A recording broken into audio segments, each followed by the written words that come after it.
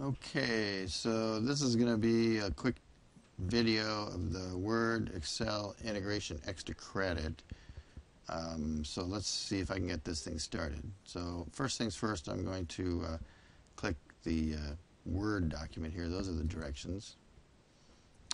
And that should open up in Word. And there it did.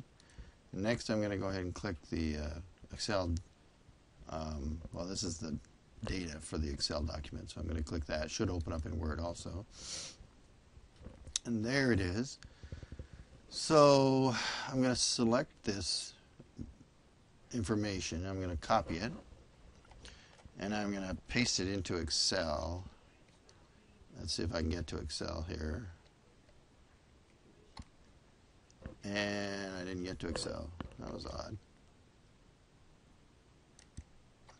So now I did. Now I'm going to paste it. And there's all the information. I think I'll zoom in on that a little bit just to make it easier to see. So first things first, well, let's go back to the directions, see if we can get to the directions here. I want to go to Word. And that's the data file, which I can now close that. Don't need it anymore. And here are the directions. So copy the data. Let me zoom in on this a little bit also. Copy the data, make a nice looking spreadsheet out of the data using the formatting tools, and then we're going to go do that. So I'm going to add another column over here. I know I'm going to need that, so I'm going to just put a percent heading on that. And I want a nice little heading on the top here. So I'll select that first row, merge and center it. Make the font a little bigger, and maybe give the background a color of some sort. And I got another subheading here, so I'll merge and center that one, and make that font a little bigger, maybe make it bold, and give that one the same color. This one I think I will make that bold too.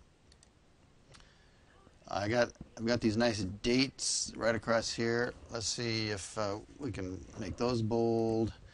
10-point font, we could leave them that. I think I'll center those. We've got some nice labels down here on the left for the different types of broadband connection we're talking about. So I think I'll make those bold. And the column's not wide enough, so I'm going to drag that out and just double click. Oops, I double clicked and I got way wider than I wanted. I'll bring it right back to there. This text in this box we can hang on to because we're going to need that later, but I'm going to move it down so you can just get it out of the mix there.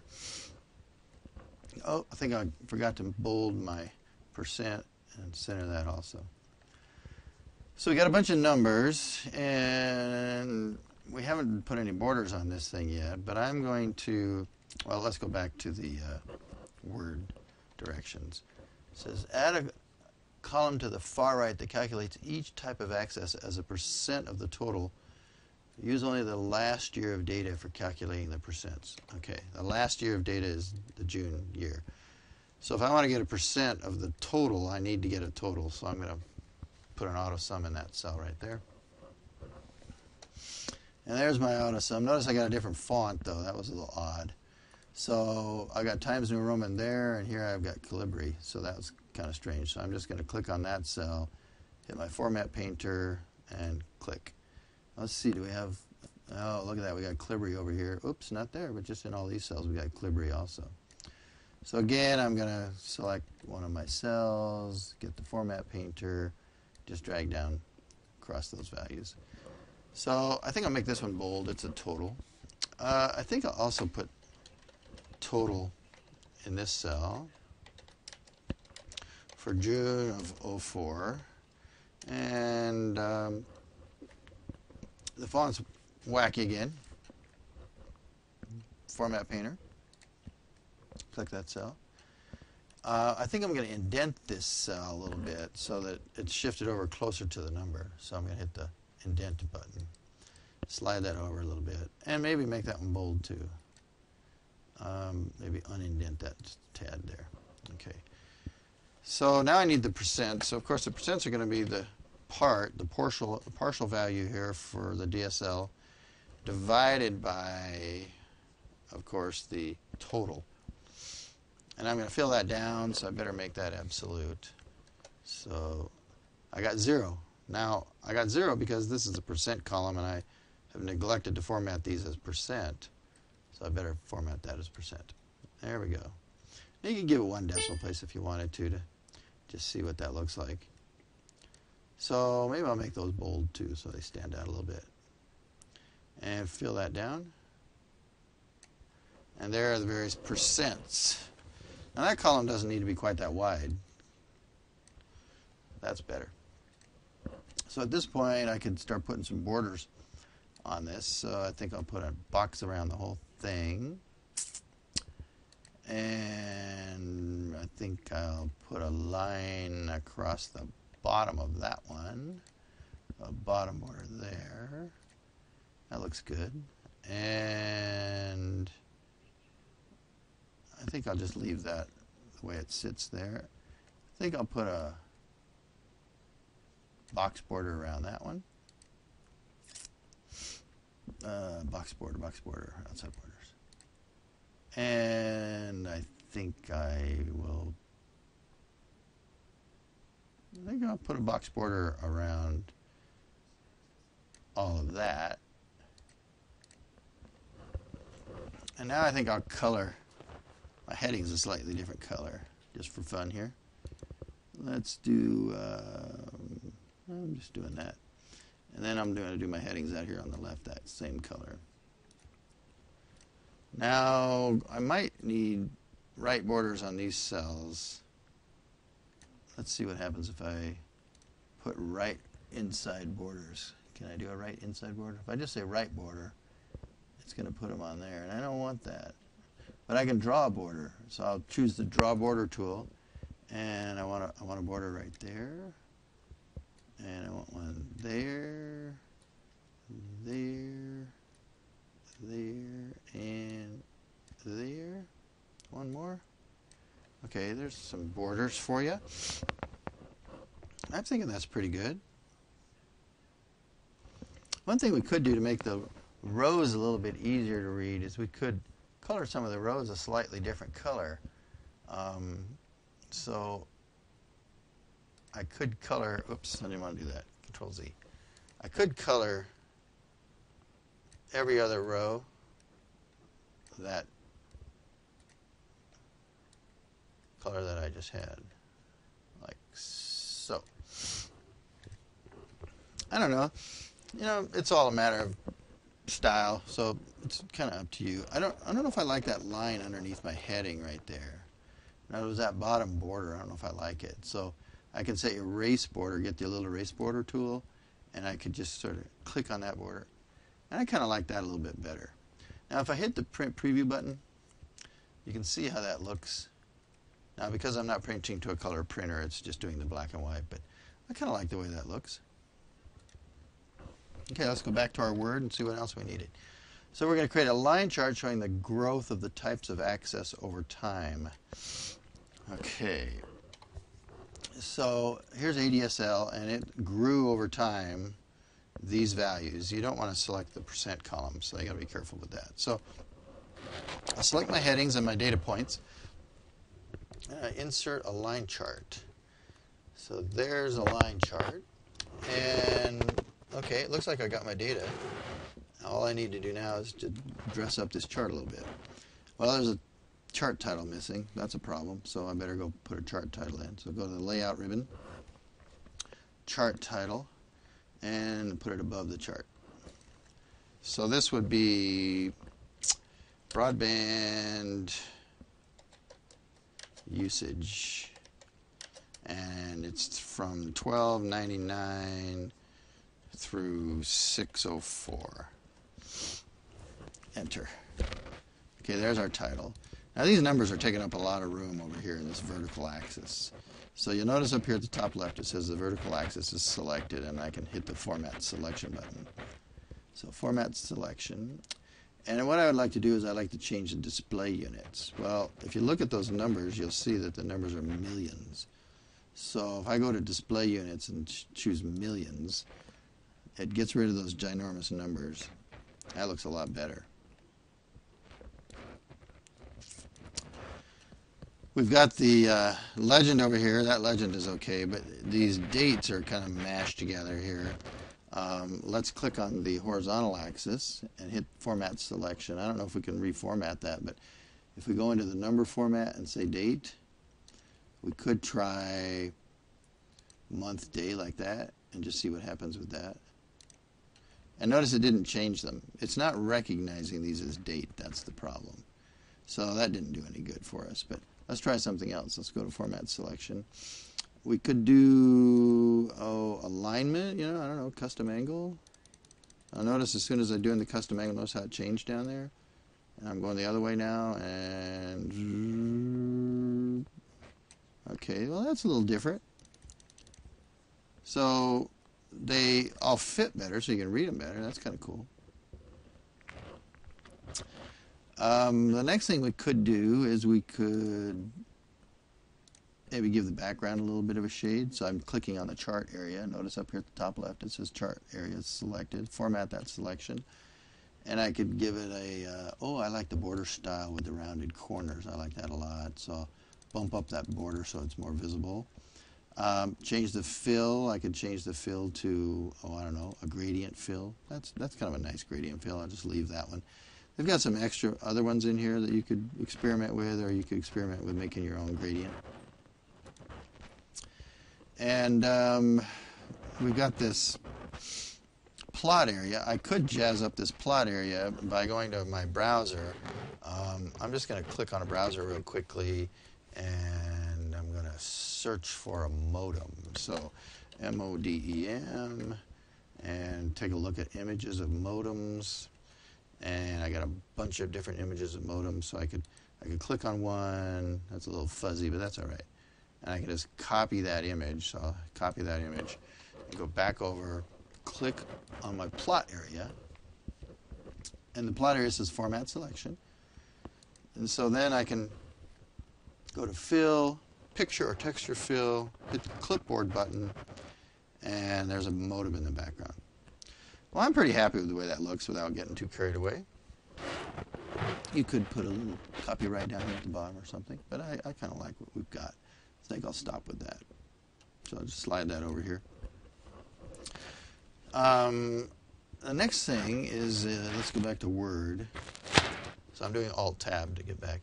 So it wants a pie chart showing the percents. Okay, so I'm going to get a pie chart now from my percents. So this is kind of in the way, so I got to get that out of the way there. Here are my percents, and I want the labels too, so I got to grab the labels. So what I'm going to do is I'm going to select the labels. So I just selected them normally. And now I'm going to hold the Control key down and click my percents. So I got them both selected, and then I'm going to go Insert, and I'm going to insert a pie chart. And I'm just going to insert the standard pie chart. And there we go. Now you'll notice again I didn't get a title, so I go back to the Layout menu. Pick Chart Title, above Chart, and I want the same title. So I could copy and paste, but I'm not going to worry about it. So I'm just going to if I could spell, broadband usage, $12.99. Whoops, no, this is not $12.99. This is June. So this is June of 2004. 2004. So that's actually a little different title. So that looks all well and good, but again, we don't have anything on here for showing these percents, so we don't know what the percents are. So I want data labels. So I'll click Data Labels, and I want them on the outside end. So I click Outside End, and you'll notice I got my percents. Sometimes you may not get percents, and so if you click on one of your data labels, you'll notice up here at the top left it says Series 1 Data Labels, and I can hit Format the Selection. And it opens up a dialog box, and I could say that I want, oh, look at that. It kind of screwed up. It showed me percents, but those are really the values from the sheet. And so if I change it to percent, I'm just going to get the same thing. Notice they're rounded off a little bit, but I can turn off value. Either way you want to go here, you're going to get those percents because that's what the original values were. So I think I'll just leave it on values. And I've got my leader lines showing. Okay, I'm pretty good with that so far. But what I want to do is I want to move some of these around because you can't see the percents. They're all jamming up on each other. So I'll slide those around a little bit. And when I move them, the leader lines, of course, show up. And cable has more than anybody. So I'm going to click on this cable pie slice. I click once and it selects all the pie slices. I click a second time and I only get that one data point for the cable. And I can hit the Format Selection button. Fill, picture or texture fill. It's still on the clipboard. I think I'll go ahead and leave that picture on the clipboard where I have it. But I don't have any border on that, so I'm going to go to Border, Solid Line, and now you see there's a border there, so that shows that pie slice a little bit better. I think I'll just leave that. These numbers on the pie here, I think I'd rather have those numbers bold. So I'm just going to go back to my home menu and hit the bold button. And, oh yeah, they stand out a little bit better now. Again, there's no background behind this. I mean, no fill on this. So I think I'll just click on that chart and go to Layout. And notice it says Chart Area, Format Selection. And again, I like my border styles to be round. I really like that. So I'm going to be consistent here, same border style. And then I think I'll be consistent on the same fill with a gradient fill so that my charts look the same. That's pretty good. You could put a border around the legend. The words in my legend, I could make those bold, maybe, hit bold. Now they stand out a little bit better. Also, if I go back to my layout, notice the legend is selection. I could say format that selection. I could put a border around that with a solid line border. Change the color maybe to something a little lighter just so that it doesn't stand out much, but it's got a little bit of a border around it. Pick one of these blues. Just pick a blue here. So there's my border. And I'm pretty happy with my two charts. And so at this point, I think I'll move on here. Go to the website, given with the data, write a short paragraph using Word, summarize the first 3 paragraphs of the document, and keep it short. I think you can figure that part out. So they want you to actually create a Word document, though, so I need to do that. So I'm going to create a brand new Word document. And I would have 3 short paragraphs here. So, well, what did it exactly say? I got to go back and look at that. Oh, sorry. Getting a little bit distracted here. My neighbor offices are making a lot of noise. Using Word, summarize the first 3 paragraphs. Oh, 1 short paragraph is all you need for that, okay? So 1 short paragraph, I could say equals Rand. I just want 1 paragraph and 4 sentences. So there's 1 short paragraph. Okay. Copy my formatted table of data from Excel into my Word document. Make the table fit and look professional. Okay, copying this as a graphic, as we talked in class, is probably the way to go. So the table is what they want me to copy. Okay. Now, my graphics, my charts here are kind of in the way. I'm going to drag those down. The table, I'm going to copy and paste this table as a graphic, but I want to turn off my grid lines. So I'm going to go to the View menu and turn off the grid lines, and let me click on the chart here. Okay, turn off grid lines. So View menu, tick the grid lines box. Then I'm going to select my table of data, and I'm going to copy that. I'm going to go back over to Word and just hit an Enter just to get down 1 line there. And I'm going to go to the Home menu and drop the Paste menu down and choose Paste Special. And I'm going to choose Picture right here. And there it is. And boy, does that ever look good. Looks just like it does in Excel. So that's sweet. So the other directions, copy the formatted table, copy and paste my 2 charts, and get everything to fit on 1 page.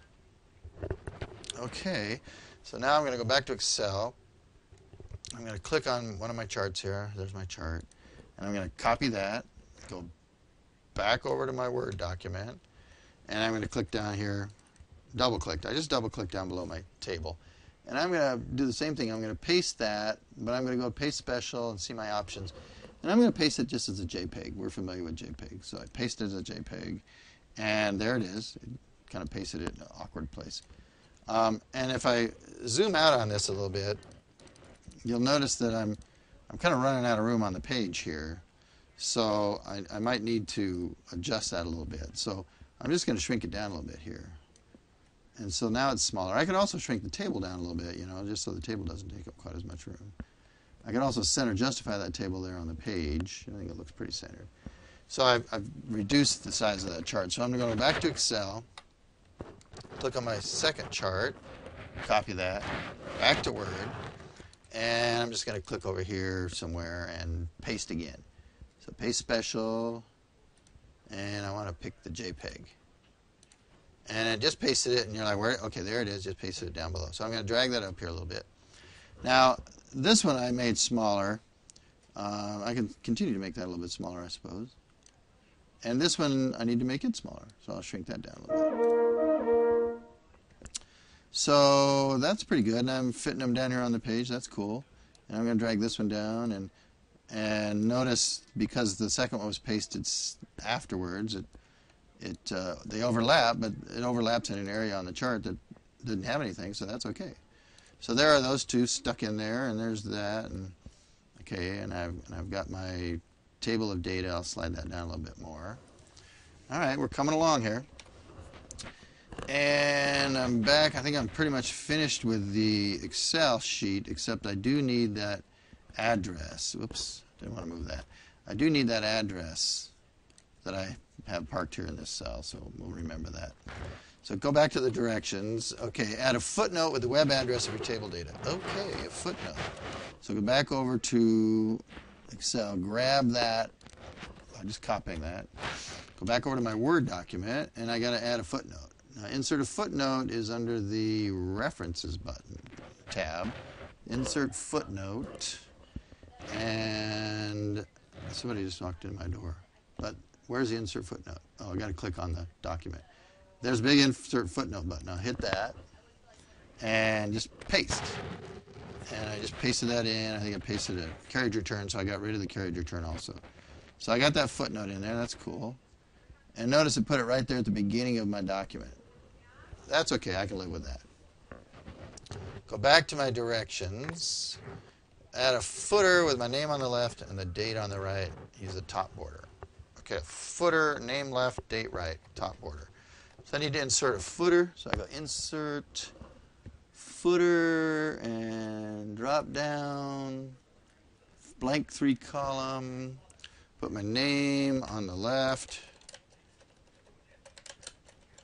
and the date on the right. I think it was date on the right. If it wasn't, you can figure that out. So just click date and time, insert a date, click OK. Then I need a top border, which is on the Home tab. And go to the borders in the paragraph group. I want a top border. There's my top border. Okay, so coming along here. This graphic, I could slide this graphic over a little bit. Got to get out of the footer. Slide that graphic over a little bit. That's cool. Okay, now I'll go back to my directions. Make sure the margins are 0.8 inches all the way around. All right, so I go to page layout. Oh, I've got to get out of my picture there. Hit the page setup button. 0.8 all the way around. 0.8, tab, 0.8, tab, 0.8, tab, 0.8, and click OK. I got 0.8 all the way around, and things shifted a little bit. Notice when I did that. So I'm going to grab that image, shove it over a little bit there. Take this image, shove it a little bit over. Okay. My table's not really centered on the page there. I wonder if I hit the center justify. It didn't center it. Okay, let's just move that over ourselves. All right, so we're coming along here. Make sure the margins, put a nice title at the top, larger font size. Find the same dog cartoon on the internet and put it on the left of your title, similar to this document. The left of the title. kind of similar to this document. So this dog cartoon, you got to search for that. Alrighty, and I don't want you to copy my dog cartoon. I want you to find one. Put a footnote in your title with a web address of the dog picture. So if I just go to my browser, I'm just in my browser now, and I'm going to search for the dog on the internet. Dog on the internet. You get a dozen different dogs on the internet, and you, of course, will probably find the one I'm looking for, and I'm just going to right-click that, and I'm going to copy the image, and then I'm going to pop back over to my document, and right at the top, I'm going to paste that image. There it is. Go to the Format menu. I want Wrap Text, Type, and notice my text wrapped around. And then I'm going to go up there, and I just hit an Enter, but I just needed to get up here so I could type my title. So high speed